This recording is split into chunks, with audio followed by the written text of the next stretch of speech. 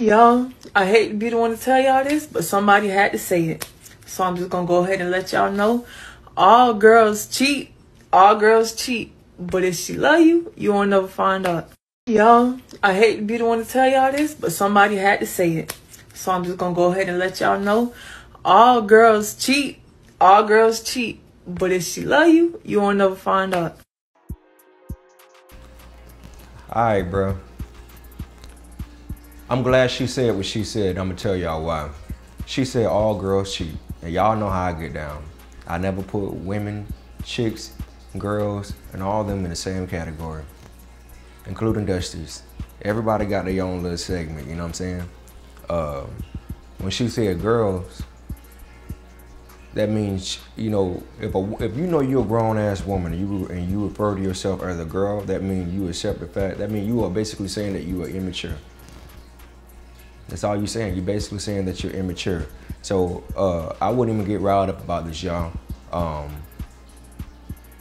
When somebody show their colors, let them cook. I'm really on this whole let them cook phase right now, bro. Let these people cook. When they show you who they are, when they tell you who they are, you need to pay attention to the signs and don't go back and forth with these people.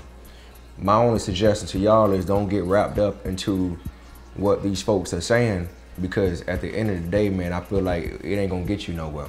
If anything, it's gonna make you look kind of foolish for arguing with a fool, or arguing with somebody who's a dusty, or arguing with someone who refers to themselves as a girl or a boy. This is not a woman's department. You feel me? So women, real women out there, don't even worry about it. Dust this one off like a grain of salt. You feel me? I just don't like how they put on the title where it said all women cheat. That's not it. And I do think that we need to get better. And I'm gonna say it a million more times. We need to get better with our choice of wordings, because this is why everybody going back and forth online, bro. It's the choice of wordings that's messing everybody up. People in full-blown arguments out here because they don't know how to properly word themselves, word things.